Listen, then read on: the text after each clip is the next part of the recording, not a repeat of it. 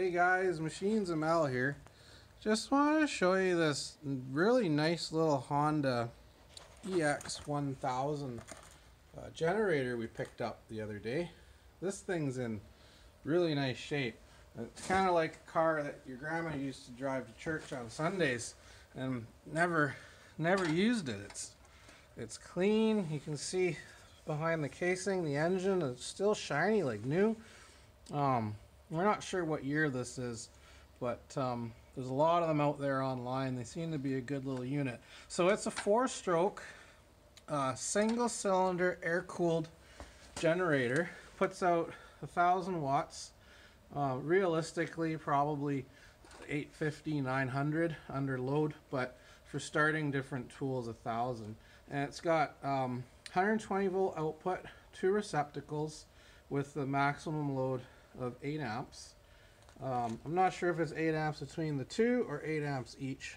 Anyway, it's also got a 12 volt direct current output, so you can actually connect 12 volt wire to here and charge your batteries, like on an RV or a car or a boat or something. 12 volt at 5.8 amps.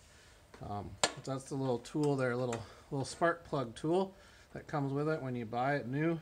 And like I said, it's in really nice condition. It's clean, it's not rusty, and we just wanted to show it to you. So we're going to fire it up and we're going to put a load on it. We've got a couple implements here. We've got a angle grinder, 10 amp angle grinder, 1100 watts.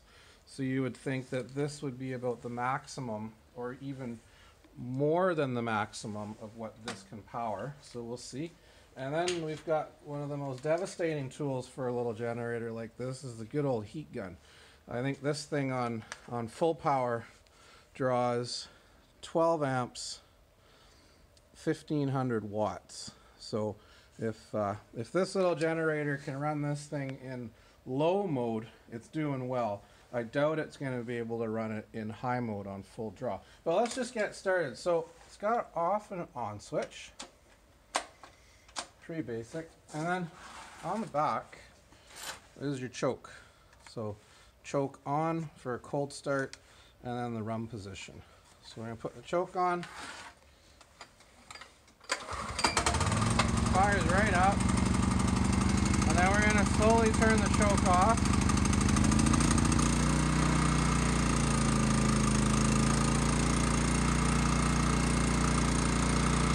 Usually it's good to let it run for a minute to get the spark plug warm and the valves warm and the oil pumping, etc.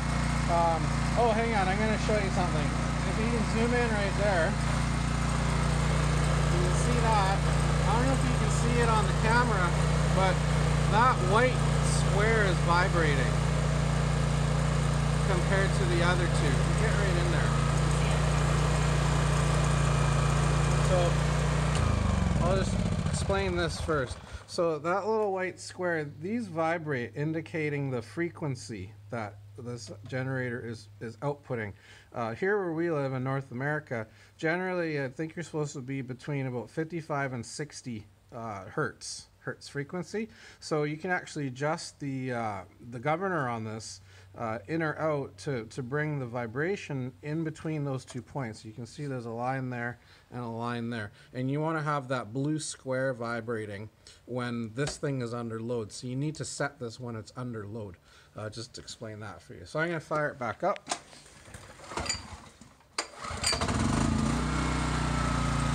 And we got our 10 amp 1100 watt grinder.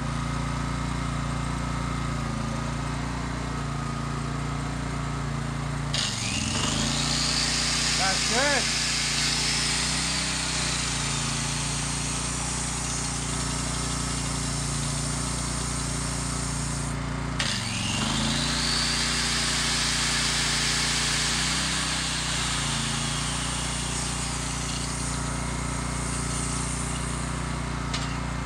Let's try our heat gun. Right, so we're going to turn her on. She's on low. You can hear the generator working.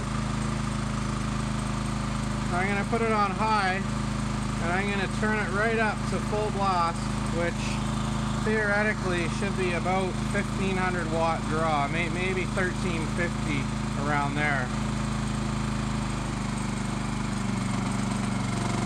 You can really hear her working now, but she's doing it full blast.